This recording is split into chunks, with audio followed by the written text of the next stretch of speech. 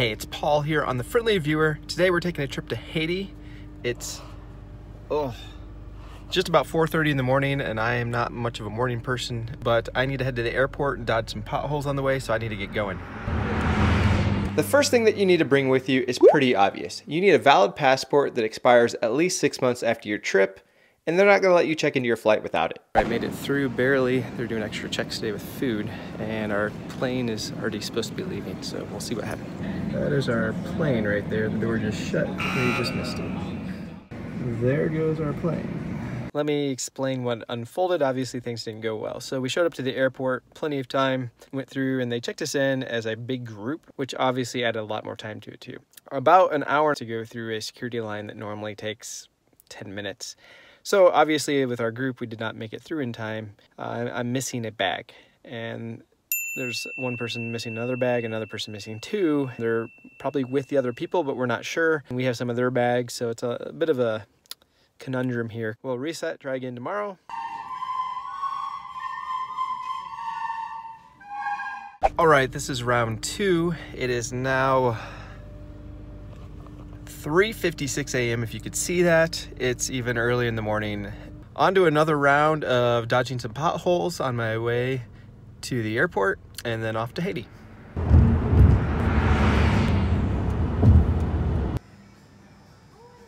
All right, we made it through security here. Well, one person's still getting searched, but today was a little bit quicker. Hopefully the plane's here and we're off without a hitch.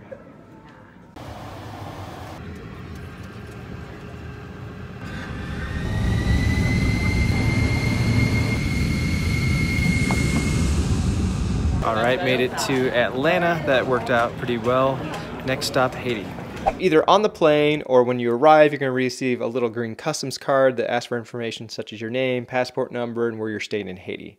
So go ahead and fill that out. Make sure you have a pen with you for that. Also make sure that you have a $10 bill on you, because that's going to make it go a bit more smooth getting through the next process where you pay your, I'll call it the entrance fee. Then you'll move on to the next step where you talk to customs, hand them your card, they're going to stamp your passport, and they're going to give you the bottom slip of that green card back to you. Stick that in your passport because you need it on the way out. They're going to check for that. Then you go on to the baggage claim area. You will need your bag tags, so make sure to keep those with you because they're going to check them to make sure that you have the right bags leaving the airport. Then you go through one last little bit of customs where they may ask you what's the contents of your bags to make sure you're not bringing anything you're not supposed to. And then you're off to the transportation portion. All right, we made it to Haiti. We're going to go put the luggage on the roof there, and then we'll head to the hotel after getting some groceries. At the grocery store, some of our favorites would be Jumex, which is like a fruit juice, and fruit champagne, which is very sugary and tastes a lot like liquefied bazooka bubblegum. But that brings us up to item number 2, which would be snacks. You should bring some snacks with you, and you can purchase some while you're there. I'd suggest a combination. You never know when you need some food or what situation you're going to be in, so just have something on you, especially if you have any dietary restrictions or sugar level issues. Purchasing those items brings me up to item number 3 to bring, which would be money. In most of Haiti, you can use US dollars to purchase just about anything. Make sure to bring small bills with you, so 1s, 5s, 10s, and 20s. Often going to give you your change back in the local currency, which is Gourdes. The current conversion right now of March 2018, and this often changes, so you're going to have to track this, is 65 Gourdes to $1, which means I have 150 here, so this is just only a little over $2. So you're going to end up with a mixture of US back and Gourdes back, and just be prepared for that. So try to use as close to exact change as possible with your US currency when you purchase items. Let me take a step back and talk about ground transportation. If you're coming from the US, it's gonna seem a bit crazy. They do drive on the right-hand side of the road, and there's sometimes a center line, but not always. You'll typically have to cross that center line to get around pedestrians, motorcycles, slower vehicles. That's gonna be a bit different. Where it gets even more different is when you get into the intersections. You're not gonna typically find any sort of stop sign, stoplight, or just about anything at the intersection, so there's gonna be a lot of honking and gestures going on to manage those. So it's going to seem a lot like chaos if you're coming from the US, where we're used to every intersection being marked.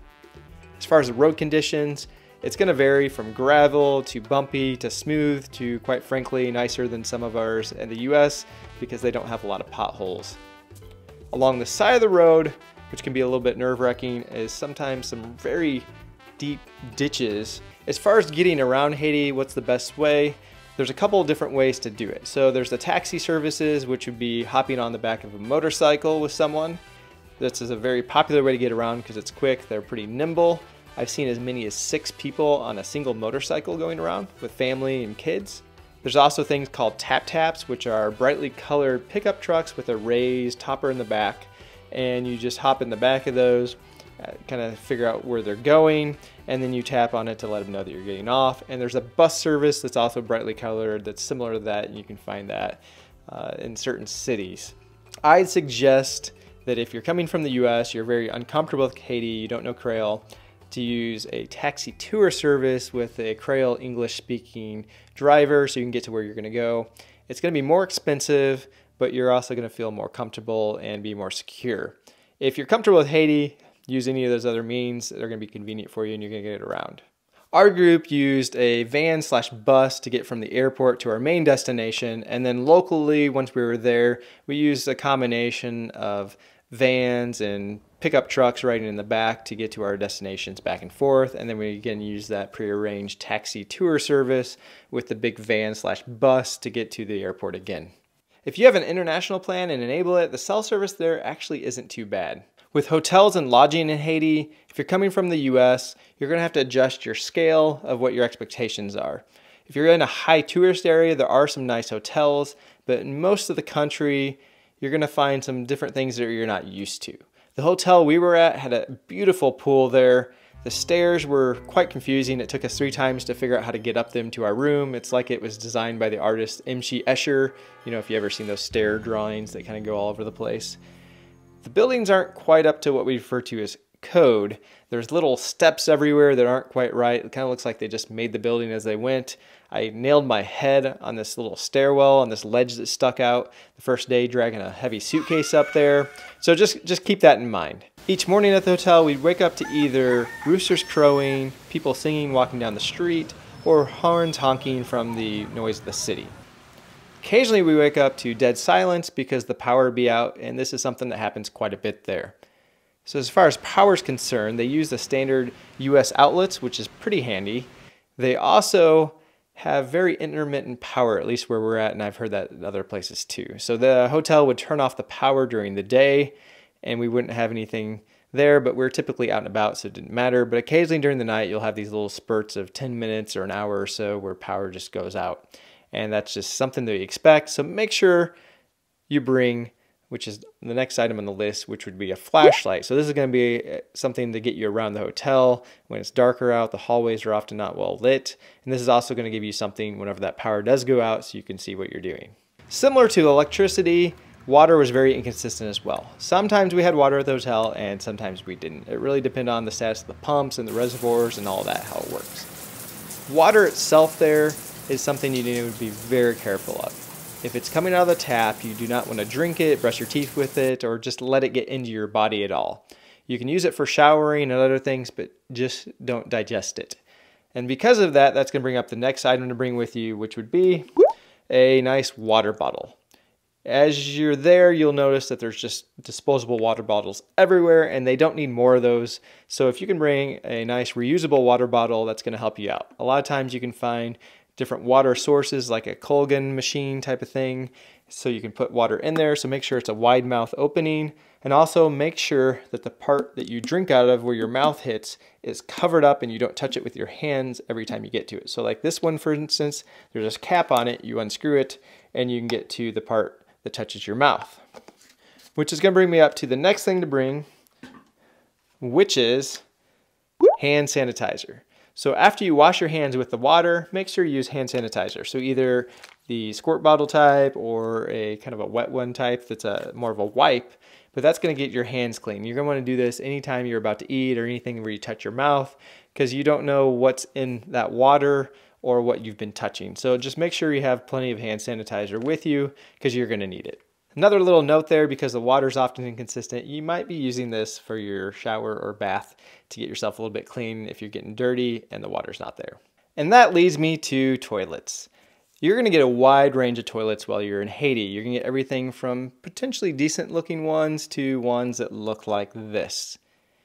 What you're going to find there is also sometimes they don't have this stuff, which is toilet paper. Many places will, but sometimes they won't.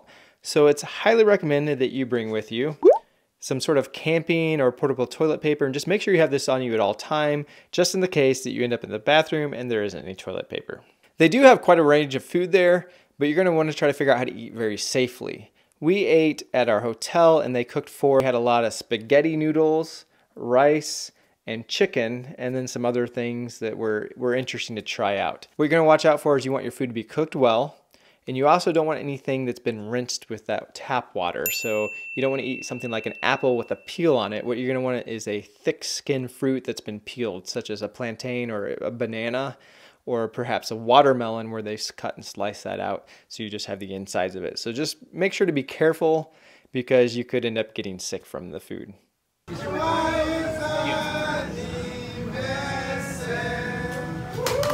The next item on the list to bring is going to help you stay out of the doctor's office either there or when you get back. And that is a healthy immune system and your medications. Months before your trip, make sure to check out the CDC website to see the health conditions in Haiti. What you're going to find there, and I'll put a link in the description so you can find it for yourself, is suggestions for Hep A, Hep B, tetanus vaccines, maybe typhoid as well, and a whole bunch of other information as far as what's going on in Haiti health-wise. So make sure to pay attention to that and do that far enough in advance. The other thing you want to bring is some medication with you. So if you have any prescription medications, make sure you have those, and then have things like Tylenol, Bonine, because there is a lot of roads there that are all over the place and people get car sick, perhaps Dramamine for yourself. And the other one would be Imodium or Pepto-Bismol if you end up having digestive system issues. The other thing that you're going to find there on the CDC website is a whole lot of information about mosquitoes, Zika, malaria, and all these other diseases. So that's going to bring up the next item on the list, which is insect repellent. The amount of mosquitoes that you encounter while you're there is going to depend on the season, the location, as well as the time of the day that you're out and about. For me, we're going to be in an area that did have quite a few mosquitoes, so I did a triple protection. And again, I'll put links to all this in the description below, but I use Sawyer's insect repellent on my bags and outer garments and clothing and shoes. I use lotion as well as off. So using a combination of all three of those, that help quite a bit to keep the mosquitoes away. But quite frankly, no matter what you do, there's still a chance that you're going to get a mosquito bite here and there. So just make sure to take as many precautions as you can and pay attention to those different health warnings. Similar, you also need to bring with you sunscreen. So make sure to bring sunscreen with you, especially if you're coming from sometime in the winter. The sun is hot there, you're not always in shade, and you just want to make sure you're protected from the sun. So make sure to bring sunscreen with you. Let me talk about the different sides to Haiti for a little bit here. This is technically the second time I've been to Haiti. The first time was on a cruise line. We went up to Labadie. Beautiful coastline, very touristy area that they built specifically for cruise ships coming in. On this trip, we went out in the mountains, some of the most gorgeous, beautiful scenery that you'll ever see. It was just breathtaking. But on the flip side, you're also going to find at different locations extreme poverty. You're going to find trash just piled up on the sides of roads and broken down vehicles. So Haiti is very diverse, and in brochures and other things, you might not see all the different sides to Haiti, but there are a lot of different dimensions. Another thing I found very interesting in Haiti was that there's not many chain restaurants or franchises. You can find maybe a couple Domino's in Port-au-Prince, but other than that, you're going to have to go to local businesses or individual people to buy things. So nearly everyone there has their own little business, and that's how they're making money. So they're selling shoes, they're selling bananas, they're selling hot dogs, they're selling, you name it, they have their own little business. Perhaps they have their own little taxi service, they have a motorcycle. That's just very different than the US. That's something just to keep in mind when you're there and to understand the culture and know that you're gonna have to talk to people and find out who to talk to buy things there and not be able to always go to that chain or mega store that you're used to. As far as clothing goes, the style is actually pretty similar to the US.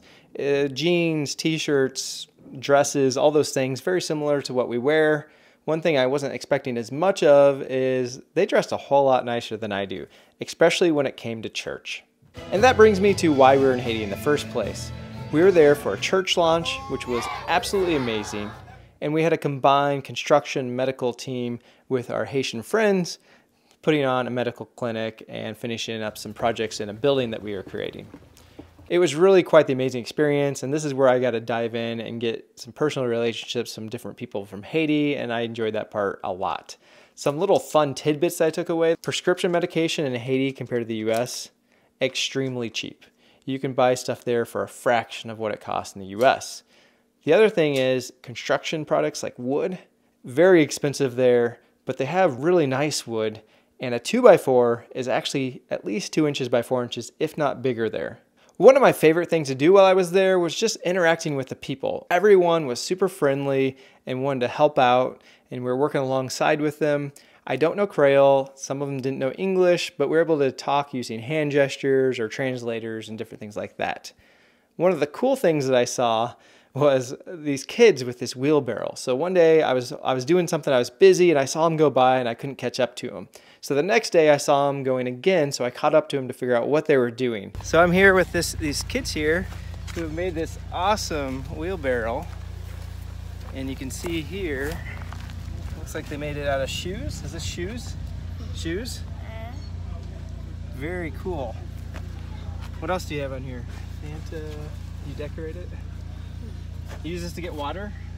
They had made this awesome wheelbarrow out of scraps of woods and the soles of tennis shoes for the tire that worked awesome. And what they do with it is every day they have to go down to this river to get water. So this is quite the task. You'll often see people there with buckets on their heads or carrying big tanks of water, because that's how they get their water every day. That's something that they have to do every single day, and they made this awesome wheelbarrow. So I was super impressed by that. If you want to help out the people in Haiti, I'll put links in the description below. You can check those out, and also some videos that talk about how people have tried to help in the past and it hasn't worked out very well. I really enjoyed my time in Haiti and looking forward to when I get to go back. On the way out with immigration and customs, what you're going to do is you're going to need your passport, and don't forget that green card that you had with you. You're going to go through and check into your flights. They might ask you a couple of questions, check your bags in. Then you're going to go through a round of security, going through an x-ray machine. Then you're going to go to a waiting area. Make sure there are plenty of time early. There's a couple shops there you can buy some things. There's also some food there while you're waiting. About an hour before your flight is supposed to depart, they're going to call you up, and then you're going to go through another round of security where they're going to take a look at your bag, perhaps swab it for chemical testing, perhaps also pat you down. And this happens to nearly everyone, so don't be surprised before you get on your plane. One thing that was interesting, we also found a whole bunch of people wrapping up their carry-on luggage with this clear tape. I don't know why, but that's something you may notice for yourself. If you found this video useful, please make sure to hit the like button and comment below and let me know. If you've already been to Haiti or returning from a trip and you have additional tips, please share them so everyone else can get the benefit of them in the comments as well. Make sure to subscribe so you can watch more videos just like this one and different ones on my channel. This has been Paul with 10 things to bring with you to Haiti. Thank you for watching. And we finally made it back from Haiti. One of us took the voucher for $600 to give up their seat, but other than that, went off without a hitch.